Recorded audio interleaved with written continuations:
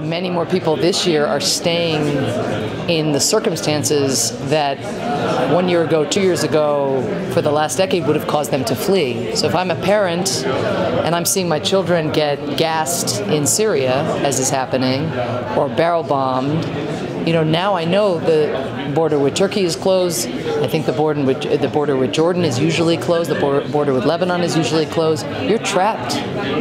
And one reason that the neighboring countries, in fairness to them, have closed their borders is because Europe stopped taking more refugees. And a lot of the countries that are supposed to, according to the European Union rules, take their fair share just said no. And because Donald Trump has taken 11 Syrian refugees in 2018, you know, let's be clear, we're at the center of this conversation too.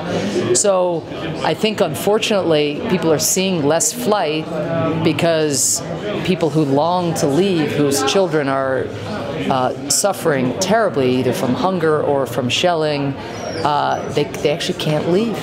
And you're not, so I think that's a sort of bad reason for a shift in focus. And of course, conflict is still with us in the same way that it was, and getting worse in places like Yemen.